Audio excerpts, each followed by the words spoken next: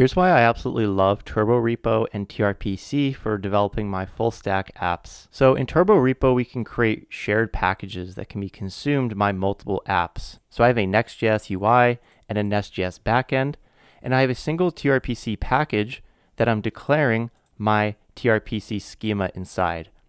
So we can see here I have types for my posts and DTOs for mutations on the given post entity. And then critically, we're exporting the TypeScript types for these entities directly in this common package. So if I go ahead and make a small change to my post schema, for example, let's say that the image is a number instead, you can see immediately the compilation is broke for both my backend service because the post type is now expecting the image to be a number.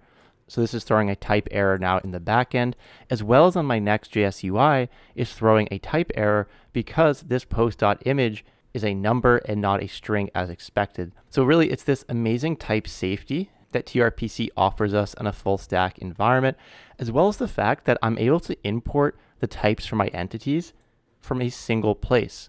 So here the post type I'm importing directly from this shared tRPC schema. And so this reuse of code and types means we only have to declare our source of truth for our entities in one place, and we can share them amongst multiple apps like a backend, UI, and more. And this is why I love Turborepo and tRPC for full stack dev.